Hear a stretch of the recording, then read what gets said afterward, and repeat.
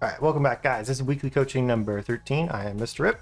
Last week, the focus was on looking to combine spells with other heroes, looking to make big plays, also trying to avoid buying laning items like Null Talisman, Wraithband, Bracer, and also to stop contesting bounty runes because the student was kind of griefing his own lane by losing a bunch of health all the time.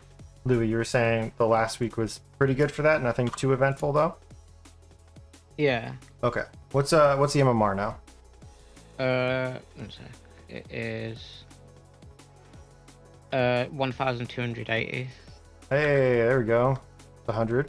Pretty good. Okay, and you wanted to look at this lion game here. Yeah. So what were the main questions for this game? First off, was there anything to do with like creep aggro or the bounty runes or starting items? Any of those three things that we were talking about last time? I kind of like. I think I did okay with the starting items ish, if that makes sense. Mm-hmm. I think I did go to the rune on this one slightly, but I thought I was okay, and I only went to it like after, if that makes sense. Right, didn't fight for it. Second. Yeah, exactly. No, I didn't like sit up early. I just like did a drive-by type of thing. Exactly, yeah. That's what I mentioned last time. That's good. Okay.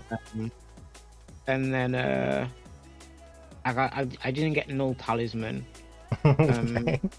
Right. So it was a bit weird. Like besides, like I just kind of like boots and stuff like first, and for that, like if that makes sense. I tried to like get wards out a lot more, like in the lane. Okay. Yeah. Kind of trying to find other ways to spend your money a little bit. All right. Oh, let me stream in Discord. Sorry. Oh, no worries. Screen. Okay. So let's put it on your camera here. Okay. So what were we? We were Lion and Life Stealer versus probably Legion Bounty, right? If I had to guess. Nah, it was Brew, Bounty. Okay. Brew Bounty. Okay.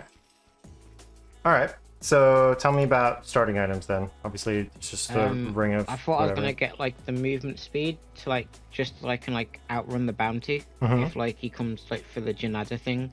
Yeah. And then I was like, I can just turn it into boots, and then I just got the 2 wards to like focus on like the lane, if that makes sense. Yeah, that makes sense. I would start with 2 sentries in this lane because it is an invis hero. Okay. I think the Windlace is really good. I like that logic because you're against double melee. But this is also a lane where like you shouldn't need the Ring of Regen because they're not going to harass you too much. This is one where you would benefit from throwing in some branches and like fairy fires and stuff like that. Just like that extra right click damage. Like the timing on that.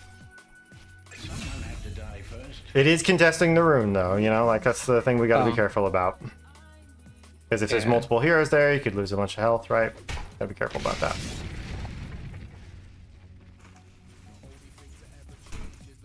Okay. And we also want to be making sure we check the inventory and stuff like that. So when we see that, so when we see that bounty, when you see that bounty has a sentry, and you only have the one, like you definitely then have to buy another one. Like basically, in order to do this properly, even if he wasn't invis, you kind of always want to have one more sentry than him. And then if he's invis, that also means you need an extra sentry. So because he's invis, because he bought a sentry, and because you pretty much always want your own sentry, you kind of need 3 as like a sort of like a baseline. You could maybe get away with 2, but yeah, you really want it. And basically like how you would decide to place them is I kept thinking I knew he didn't place it, so I just kept his inventory and I waited till he placed it, if that makes sense. Yeah, that's totally fine, especially because you got the well, you did just place it there, but there you go, nice. Because you got the body block on there, you don't have to waste your own sentry on it, so that's good. But this is also a reason why you would want to why this sentry can be really important, because you can see you had that one trade with bounty over here, and he out traded you, right, because of his higher damage and his higher armor. So what the sentry helps us do is like we can block this camp without actually being here. because we don't want to be over here because this guy outtrades us. So like we want to be over here like punching Brewmaster, right? On that situation, would you went for dewarding my own or blocking his then? I think it's higher priority to make sure that they don't get theirs. But you will eventually want to unblock your own. The way you did it was fine because he went to body block yours, so you just body blocked his at the same time. That's a normal interaction. There's nothing wrong with that. But it's like, the hard camp is generally more important than the small camp. For like kind of multiple reasons. I mean, A, the creeps are more powerful. They'll do more damage to the creeps. But B, you can also utilize it in some way. So usually it's more of an emphasis for both teams. And it also could be, it can be a little bit harder to get back here and keep this blocked, where you can kind of unblock this whenever you want to. It's not so bad. So like very frequently, like, you know, it'll get blocked for the first wave and you won't get to use it anyway, right? So it's kind of, it's almost like not a big deal if he blocks the first one, because you know, like kind of, you wouldn't have had much use for it regardless. So like I would opt for, in a lane matchup where I feel like I need to be scared of the enemy support, I would opt for blocking theirs over unblocking my own first, and then I would unblock. But, you know, it's kind of whatever. It's not really a massive deal. And it's not like they clear the camp very quickly either. They don't have a lot of AoE, and you guys don't regardless. But it's kind of about the matchup between the 4 heroes. So, like, which heroes kind of, like, out-damage each other. Because, like, if they out-trade you, if they out-damage you, then you can't walk up to contest a pull that they do, right? Yeah. Okay, so now we got lots of vision. Okay, I like that a lot. I'd want to find an opportunity to use this mana drain at some point, even if it's just on, like, a range creep. Preferably on the Brewmaster, though. Get past this. I think I use it on the creep. That's like 30 seconds or some sort. Sure. This is also, because you're against a bounty hunter, you can kind of get double value. It's a little bit greedy. You can get double value if you block their camp right here. Okay. Because then it's kind of seeing into the lane regardless. So I will do similar things against like Sand King and stuff like that, where I'm kind of achieving 2 things at once. The flip side to that is that if they're good, they're going to be buying sentries as well. And so your blocking sentry is likely to get dewarded because they're going to be looking for sentries in the area anyway. So if that's the case, if it's really, really important that the hard camp doesn't spawn, then you would want to block as far away from the lane as possible. You'd want to block like up here in this corner, right? Okay. If it's not so important, but you want the value, then you can put it down here. It's kind of a how greedy you want to get with it kind of thing, right? Yeah. Yeah. And one thing I've been trying to incorporate a lot, and I think you could do it too, especially in these double melee lanes. Just let's watch this back. I want you to watch like this portion right here. And look at how many times you could have clicked Brewmaster. Okay. That makes sense.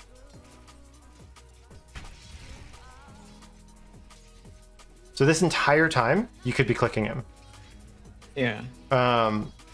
Even if you aggro the creeps a little bit, like, it's okay.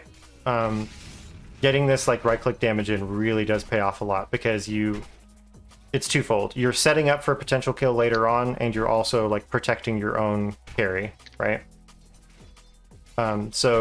If you're the only ranged hero in a lane, like, kind of your job is to be throwing right-clicks, like, constantly, non-stop, just right-clicking something. Even if you're tanking creeps while you're doing it, you know, as long as you're not tanking too much. Just constant poke. Very important. Okay. So that's the next thing to look at. And you can see why, if you look at your items, this Ring of Regen like has done almost nothing, right? I think it used a little bit back here, but you haven't really had to use a lot of tangos or anything. I don't remember if you sent more. You have to send more? I don't think you did. Yeah, I think I gave some to like the lifestealer. Okay, you're passing some. Gotcha. There was that one period where you got low trading with Bounty Hunter. I think you just naturally regened off of it, right? Yeah.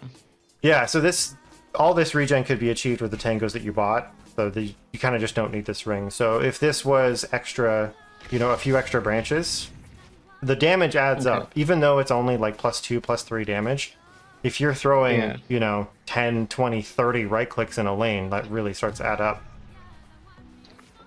Plus, it also helps you with getting the random deny and last hit here and there as well. That doesn't hurt. Branches are OP, basically. Okay. It's pretty rare. It's actually very, very rare that I'm not showing up to a lane without branches. Or I'm showing up to a lane without branches. Super rare. Other than that, I like the rest of the items. It's just you're playing really far back here, so this is you need to abuse your movement speed and your range to get more out of this. Okay.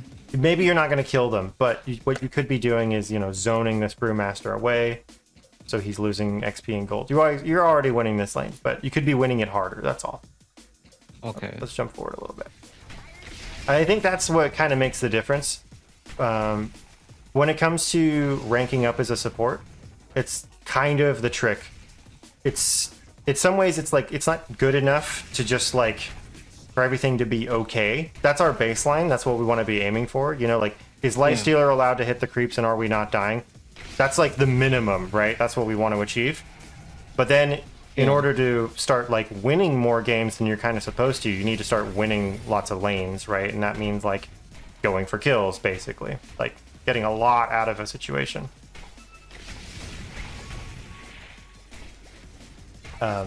This lane should be like incredibly hard for this Brewmaster in a way, and it should be putting a lot of pressure on Bounty Hunter to like trade with you like crazy. Because if he doesn't, then you just throw right clicks at Brewmaster 24/7, and then he just can't even walk up to the creeps anymore.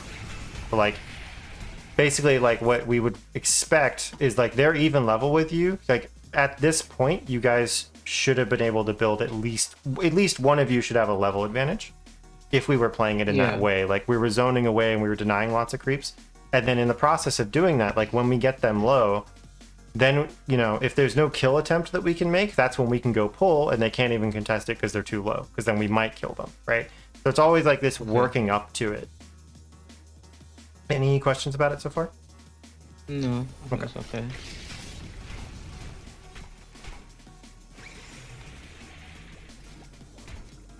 And then, you know, one thing you can do actually, and I find this helpful as well.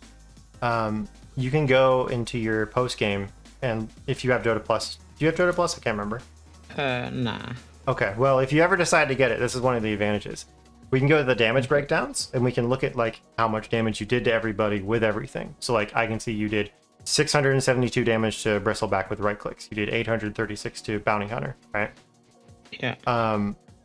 That can be like way higher, just way higher. Okay. Let me see if I can find like one of my recent games. This was a game I was playing Pugna. I just played this game, and it was also they had double melee and we were double ranged, right? So look at the damage difference here. I did 1500 damage to Brew and 800 damage to Earth Spirit, just because it's constantly throwing right clicks because they don't threaten me. So it's just like, here, eat it, you know? Force them to buy lots of regen. Okay. Yeah. Lifestealer is super broken right now, though, so as long as he's around to click on stuff, he's pretty much just automatically winning his lane. It's pretty stupid. And I would say even at this point, once he's level 5, you can start roaming. You actually could have started roaming like a while ago, because he's such a safe kind of laner. And especially once he hits 6. Once he hits 6, if he dies, it is 100% his fault. Like right now, you can leave him because it is so freaking hard to kill a Lifestealer who has Infest, because he just jumps inside a creep. Like you need to bring like a silence and enough damage to kill him, and then enough damage to kill the creep he jumps inside of. It's stupid, right? Plus he can just rage TP out. So he's super Gucci right now. We want to be getting out of this lane, starting to do other stuff. So the earliest you could have done that, let's see, kind of tough. But we always want to be thinking about runes as well. That's anytime there's a rune up, that's an opportunity to roam around. Let me just put it on free camera real quick. Cause I thought like on like hard support you post like babysit more. There's a limit, so this goes for any support in any lane, your goal is to babysit them for as long as they need you to babysit them. That's it. Every single hero in the game would prefer to have a solo lane, right? That's why mid, levels and gets as much gold as it does, because it has a solo lane. It's not splitting that XP with anybody. Yeah. We duo lane because there aren't 5 lanes. If there were 5 lanes, I can freaking guarantee you the meta would evolve into 5 solo lanes. Like, people would find a way to play heroes that can just solo, because that extra gold and XP going to nobody is a huge lost opportunity, right? So we have to cram multiple heroes into multiple lanes because of that. So the carry is usually weak early. He needs your protection for a little bit. But as soon as he doesn't need your protection anymore, you're free to leave, right? So like in this instance, this is kind of an odd one because the wave is pushed up, but Lifestealer's a hero that can jungle effectively. So if this was a little bit higher MMR, I could be telling my Lifestealer right now, like, hey, the camp's open, you can go pull for yourself. I'm gonna go roam for the river rune, right? Okay. And if he doesn't understand that, that is 100% on him. He should know that shit by now, right? So just because the wave's up here doesn't mean he can't do anything. Like, he's level 4, level 5, he has a regen item, and he has regen naturally. Like, he can go kill this camp, he can kill this camp, he can go kill these camps. There's a million things for him to do. Doesn't have to be sitting right here. Yeah. This power rune is really important. Even though you have a PA mid for some reason, man, your games are weird. Doesn't matter. Like, if this is a DD or a haste or an invis, this can usually lead to a kill. It's less important because neither of these heroes have a bottle, but it is still important. And I think just to get the practice in, I think you should try to go for every power rune, even if it's not actually relevant. Just to get in the habit of doing it. It's a really big deal. We could roam away from him right now. We could go get this rune, and then if it looks like he needs us, because he's having trouble, we can come back. And if it doesn't look like he needs us, then we can either try to kill middle, or we can go play top and put pressure on them. And so that way you're initiating the lane phase breaking down. So now the onus is on these guys to react to it, because when you bring 3 heroes to their lane and they only have 2, now does the bounty hunter have to come here to offset that? Does this support have to roam away? Does mid have to start rotating? Like, you start forcing them to make decisions, as well as obviously you have the material advantage of more heroes in a lane, right? Because that's how you really win the lane phase, is you get it so that your core is completely fine by himself and they can't even contest him anymore. Like, when you lose your lane to like a Slark, and then you're like, shit, how do we kick him out of that lane? Because every time we go up there, like, he's more powerful than everyone else, right? Like, that's what we're aiming for. Lifestealer is that type of hero. Viper, Razor, Slark, even like Troll Warlord to an extent. Ursa. These are all these kind of like lane dominating heroes to an extent. Maybe not Troll Warlord, but you get what I'm saying.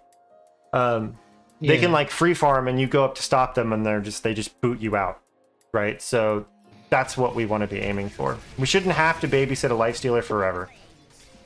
He can babysit himself.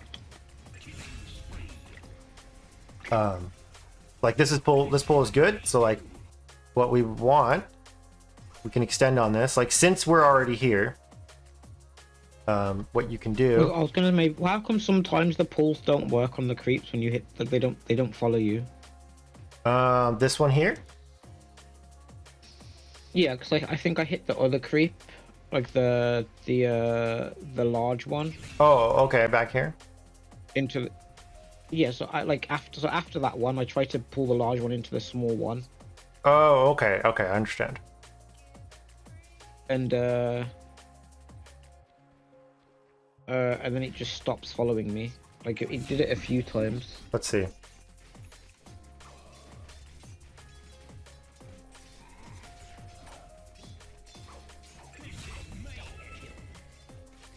So, I'm not sure. So every camp has a leash range to it. It could also be simply down to the movement speed of the creep. I don't know specifically. Maybe these particular like pinecone guys don't go as far. Could be that. Because I think after I pulled them into like the wave, like in the middle of our lane, just when I did that pull, then they didn't like follow me. So yeah. After that, I think I pulled them again. Yeah. So like, the other thing is that they lost vision of you, right? So 1 1000, 2 1000, 3 1000. They don't have vision of you anymore. They leave. That's why. Okay. It's because these trees are blocked. Remember, we had that 3-second aggro cooldown, right? Yeah. So they're only going to chase you for a little bit, and then if they're constantly like sending out sonar to see if something is threatening them, right? That's how the AI, the neutrals, and all the creeps work. So, like you aggro them, your thing goes on cooldown for like 3 seconds effectively. Your like global aggro thing goes on cooldown, right? Yeah. Then they are automatically aggroed to you for a certain amount of time. I think it might be 3 seconds. I'm actually not sure. But they're aggroed to you for a certain amount of time. They won't just chase you to the ends of the earth, right? Plus, they also have their leash range. They have to run back to what they're doing. So because around that time you're behind, like you're behind blocking terrain, they can't see you anymore. And because you're not throwing an attack, like if you stood here and threw another attack and maintained vision of them, they would go a little bit farther. Oh, so this is also something you can do with pulls, right? So for instance, you know, like if the Brewmaster right clicks the Lifestealer and gets the creeps to come up to here, and then he does it again, and then he right clicks on the creeps and attacks them and aggroes them, he can pull the creeps even farther back. Like you can just pull them straight off the wave if you do it right. Oh, okay. It always has to do with aggro. You have to be keeping that aggro like refreshed on them, and you need to make sure the creeps are like aware of you. Like, you know, sometimes enemy creeps won't follow you up hills. Like you accidentally pull this wave and you like pull it over here and pull up the stairs. Sometimes they'll follow you, sometimes they won't. The way that works is they'll follow you if they have vision of you. And so sometimes you stand at the top of the stairs and you click them once to give them vision, and then they can follow you. So in this one, I think they lost vision of you here. I'm not 100% sure, but that's my guess on it. Because this pull is not easy to do anyway, because of the very short leech range, but it is possible. And it's mainly to do with that. So when you're doing these pulls, this is just a basic thing you can change about the way you're doing pulls, right? Instead of walking past the creeps over here, stand in between the creeps and let them hit you. That'll be much more consistent. Because sometimes the leash range is not wide enough, and sometimes you run past the creeps and they just give up, right? But if you stand here and let them hit you right next to friendly creeps, that triggers your friendly creeps to start aggroing on this guy, so long as enemy creeps are not aggroed on them. So you won't be able to pull them off of the dire creeps into the neutral creeps, but like if you time it so that this creep dies right around the time these guys are hitting you, they will then aggro over here. You want to let creeps hit you while you're pulling.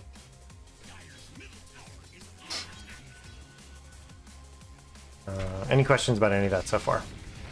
No, I think that's fine. Yeah, creep aggro is super confusing. Go ahead, sorry. I think it's fine.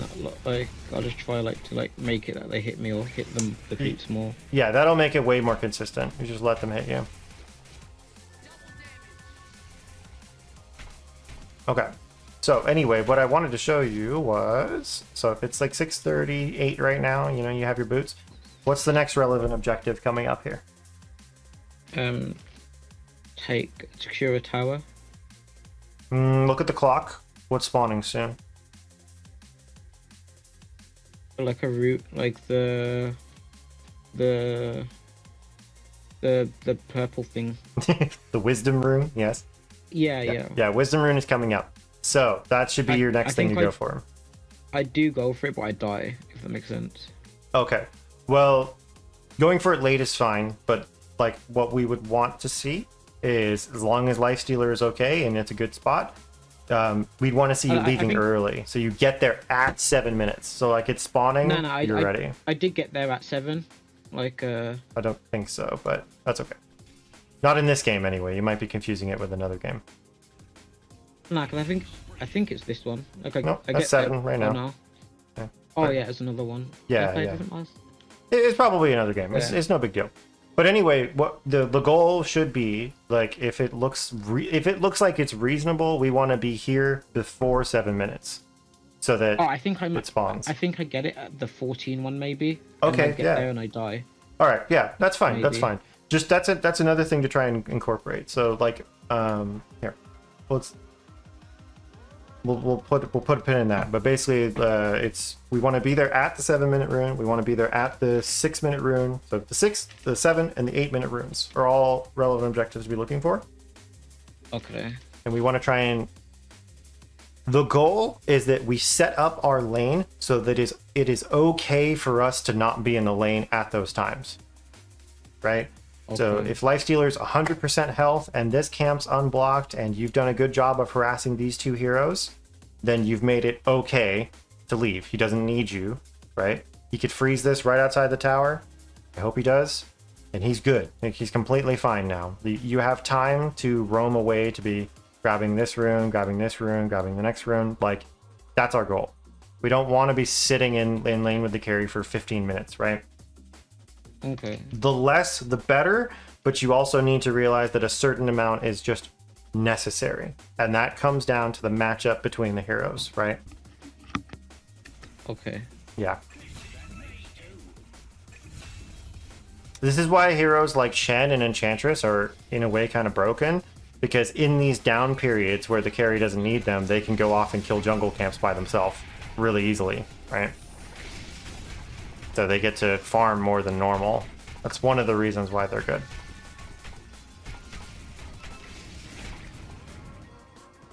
Okay. So, let's sum it up there. So, takeaway number 1. So, against invis heroes, bring extra sentries. Yep. Against supports that outtrade you 1v1, bring an extra sentry so you don't have to body block the camp, right? Yeah. So that both of those make sense? Yeah. Okay. 2, buy more branches. Stats. Okay. So buy more ranches. Stats are good for harass and securing last hits and knives, especially if you're ranged versus all melee. You will not suffer a lot of harass, so you don't need items like Ring of Regen. Right? That makes sense? Because the Ring of Regen was kind of... Either the Tangos or the Ring of Regen weren't really relevant here. You actually didn't need both of them. Sure, it accelerates your Tranquil Boots, but the reason we want Tranquil Boots is primarily for the regen, not specifically the movement speed, right? Because when Tranquil Boots get disabled by taking damage, you're actually slower than if you just had Brown Boots. Okay. So they're nice for roaming because you move faster than normal, but they're worse for fighting because you move slower than normal. So it's kind of sort of a roaming item, right? It's still good to buy them, but go ahead, sorry. I used to just think of them as like a HP trade. Like I would trade my like raid to really low HP, and then I can just heal up. Yeah. And then if the enemy hasn't got like heal themselves, I'll be more healthy than them. Yeah, and like they serve that function as well. Absolutely, they do that. But it's kind of like to be honest, you could. It's theoretically possible that you play this lane with like just Brown Boots and no regen at all. Like, simply because their ranged harass is absolute trash. Like the only way they ranged harass you is like Cinder Brew and Bounty Hunter throwing constant shurikens at you. But that's not normally what those heroes do. If they do that, you then have to start buying regen. But because they're not ranged heroes, like you can get away with actually having way less regen and incorporating more stats so that you just do more damage. If this was a game where like there's like they have a one like range, is it okay to get how much regen do I get then? Then you have to buy more than them. So assuming that they're gonna trade with you constantly, like let's replace this bounty hunter with a Rubik, right? So it's Brewmaster Rubik, right? Rubik's gonna be like, I'm Fade Bolt, and right click you over and over and over again. You have to buy more regen than him because your stats are relatively similar. So whoever wins the trade war and whoever wins the regen war eventually has an advantage and then can play for a kill. Or has control of the camps because the other one is too low to contest it. So when it comes to what you're buying versus what the enemy is buying, it's always more than the enemy support is buying. Pretty much. Okay. Yeah, if they buy a sentry, you need to buy an extra sentry. If they buy more regen, you need to buy more than that. Unless you can harass them for free and they don't get to do damage back to you, right? Yeah. And then the goal is for them to not let you harass them because you're just draining money from them, right? So that's sort of your job as a support. Your job is to invest in the moment. Your job is to spend all your money to secure like what's happening right now, you know? And then that sets up for the future. So okay. Yeah. So, you know, if it was a Rubik and we were laning against a Rubik, I would expect to buy 2 or 3 sets of tangos throughout the entire lane, both for me and the guy I'm laning with. That's where a stick becomes more important. If I'm playing a melee support and I know I'm against a range support, I'll usually buy a salve as well. Like if I'm like a clockwork or tree or something, I'll buy a salve so that I can go in and like trade all my health and then heal back up again really quickly. You don't always have to do that. It's just kind of what I do, right? Okay. Okay. So takeaway number 3. Like I think there's another game where it was like PL, and like the earlier game that I'll guess it was like 2 melee. That's like OD, Veno, and I didn't buy like a salve, but I kept buying like the tangos. Mm-hmm. Because, yeah. If you need them, then buy them. Like, so basically what we're gonna, here's how we sum it up, right? As a support, if there's something that you or your team needs, you or someone else has to buy it, preferably you, right? So your team needs a Glimmer Cape, you gotta buy it. Your team needs more tangos, you gotta buy it. Your team needs sentries, smokes, dust, you gotta buy those things. You can't not buy things you need. Go ahead, sorry. I was gonna say, like, I'm with like I'm not a carry, and he just keeps taking like damage like a lot of the time. Yeah. Do I always just keep buying him tangos, or is it like do I like at some point say I need other stuff? Like what's like? I mean, I don't want you to spend all of so that would be a case by case basis, right? So if it's like, I've run into this before as well with carries as well that like shit their pants if you don't buy them a salve every 5 seconds.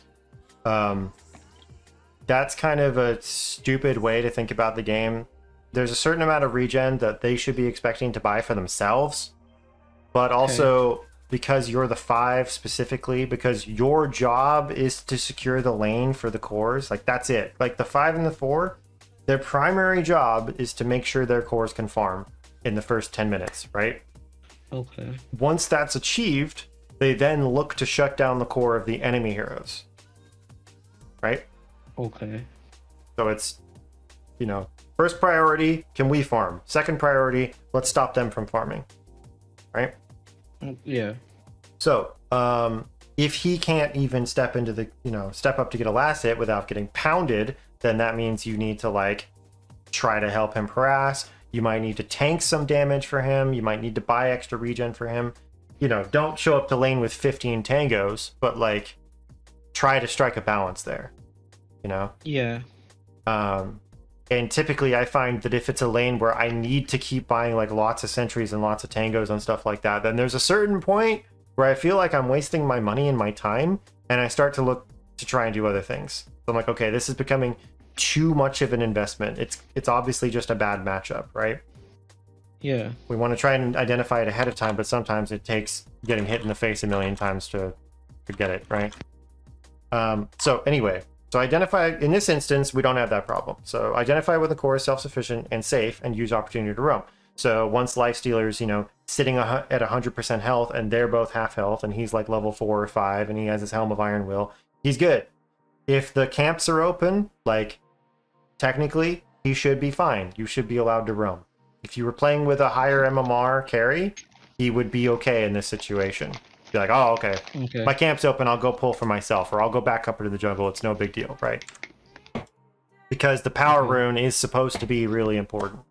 Probably going to have trouble with that at your rank because people are not emphasizing the runes as much. They don't know how to use the runes. Your carry doesn't know what to do when you leave. But it's still a skill that you need to learn, right? And you need to build on. Okay. So takeaway number 4 is roam for 6-minute, 7-minute, 8-minute runes. And this is like a primary thing we need to be thinking about. This is very important.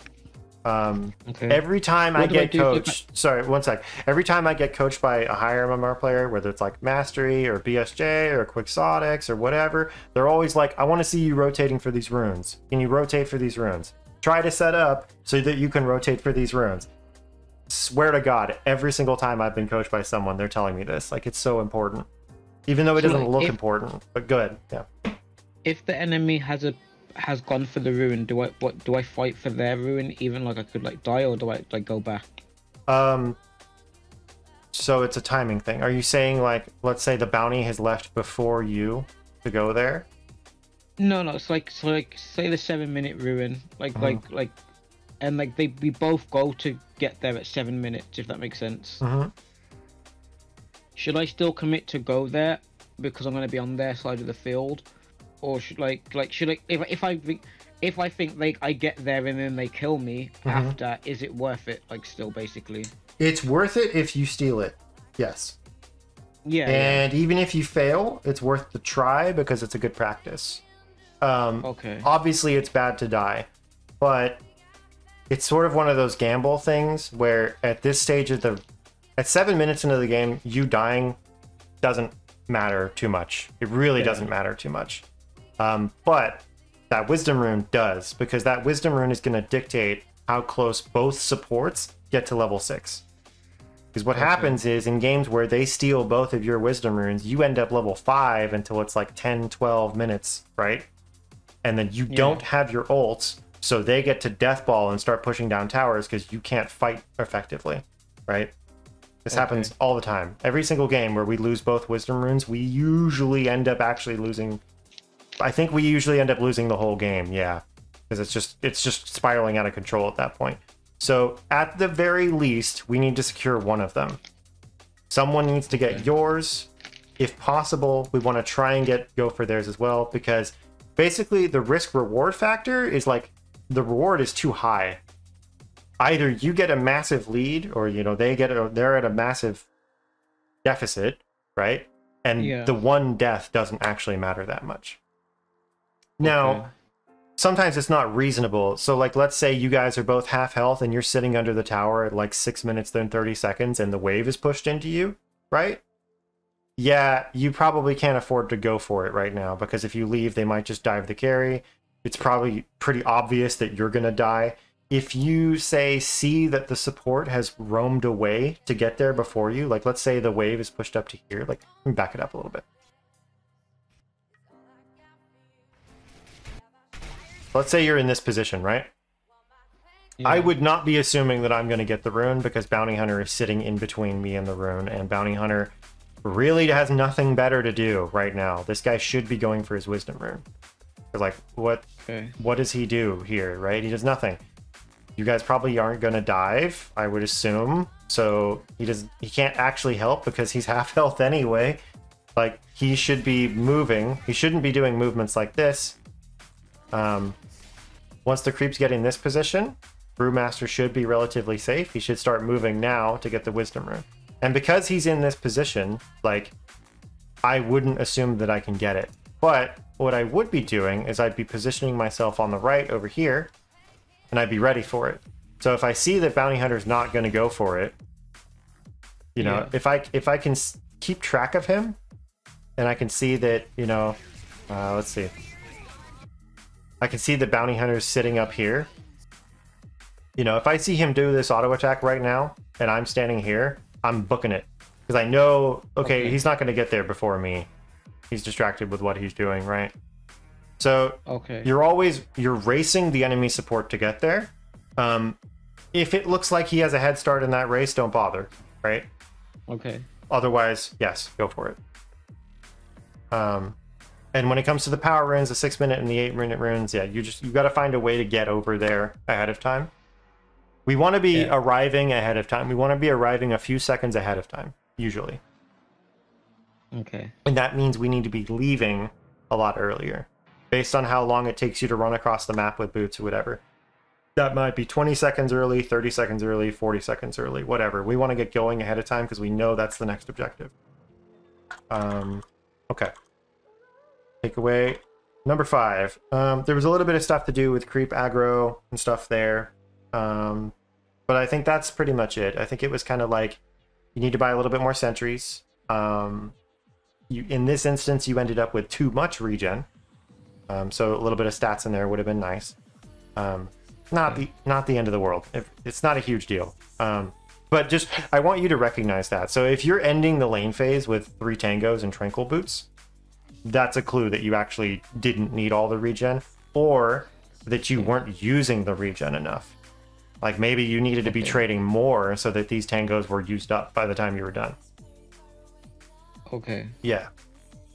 That happened to me a lot. I would always show up to lane with multiple mangoes, and I'd end up leaving the lane with multiple mangoes. And now I don't start the lane with mangoes anymore because I'm like, I don't even spend them.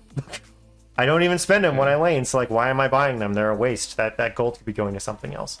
You know, if I'm no mana, I'll ferry out some mangoes and some clarities or whatever. But like, starting with something and not using it is effectively wasted gold in some cases. Okay, so try to be more efficient. Yeah, try to be more efficient. So, so if you have a lot of regen, try to use it by taking trades. Okay. If you're ending lane with extra regen, consider if you actually needed it to begin with. Sometimes you do, and then the enemy heroes just didn't bother trading with you, and so you didn't have to spend any, and that's on them. So that's like a bonus. But sometimes it is literally like people are just buying too much regen, and they actually didn't need that much. Like everyone has their own courier now. As long as you're good at using the courier, like that's always in your back pocket. Like I usually don't start with 2 tangos in my inventory anymore. I just start with the 1 set. If I need anything else, I can send it, because I can't eat 6 tangos in the time it takes for my courier to get to me. You know, on a hero like Lion, you know, I can't spend 400 mana fast enough to need 3 mangoes in my inventory, right? Okay. Or like Jakiro, right? Can't physically spend the mana fast enough. I mean, obviously you could just cast the spell off cooldown, but that wouldn't usually be efficient. But like, you actually just don't need that much regen nowadays. Okay. Because of the couriers. So yeah, okay. I think that's pretty much good. So next steps. Because this is an ongoing thing, thinking about our opening items and stuff like that. Like this is going to be a constant work in progress. So how about this? For next week, what I really want to see is bring me multiple replays where you're rotating for every rune. 6, 7, and 8-minute runes. We'll just focus on those 3, 6, 7, and 8-minute runes. Like I want to see you making an attempt to go for all 3 of those in the same replay. In multiple replays. Okay? This will be really big, and it's going to blow up in your face, and you're going to die on the runes and all that stuff, but it'll teach you a lot about, like, you know, were you creating the correct conditions? Oh, are they stronger than us on rune fights? You know, like all that kind of stuff. It's going to teach you a lot just trying to incorporate that. Okay. Yeah. Bring multiple replays where you rotated for the 6, 7, and 8-minute runes. And then, once you've done that, we can talk about, like, ways you can optimize it, right? Because it's... First off, it's not always going to be correct to do it. And second off, there's going to be things you're going to need to do ahead of time to make that a good option, right? You're going to need to secure your camps. You're going to need to make sure your carry's in a good condition. You're going to need to do harassing and stuff like that. You might have to fight for the Lotus first. You might need to make sure you have your TP ready so that when you walk over here, you can TP back. You might need to TP here to get it, whatever. All this stuff is like prep work you have to do ahead of time to make sure you can secure it. Okay. We'll figure that out. So if there's nothing else, we can call it there. And you want to aim for next Wednesday? Yeah, is the same time, like 10 fine? Okay, like 2 yours. Yeah, because that's just 2 p.m. my time. Yeah, we'll just keep it at that. Yeah, that's fine. Okay. Let me write it down. 2 p.m. PST, 10 p.m. What are you, GMT? Yeah. GMT? Okay. All right. Sounds good. Yeah, we'll do that. All right, cool. Okay. Well, good job. Good job on the climb, man. I hope that was helpful. Yeah. Cool. All right. Thank you. No problem. You're welcome. I will catch you next Wednesday then. All right. Thanks. I'll see you later. Hope you had a good Easter in that as well. Oh, yeah. You too. Happy Easter, man. All right. Have a good one. All right. Bye. Bye. All right, guys. Thanks for watching. I hope that was helpful. Check out the playlist with the other coaching videos if you want to learn more. Comment down below if you had any questions. Check out my Patreon if you want to get coached by me. And I record these live on my Twitch at Mr. Rip TV. I stream every weekday, 2:30 p.m. PST to about 7 p.m. I'm going to start trying to move my schedule earlier, though. I'd like to start streaming earlier than that. So like 1 p.m., 12 p.m., hopefully. But anyway, yeah, I'm online every weekday. So come say hi. Thanks for watching. See you around.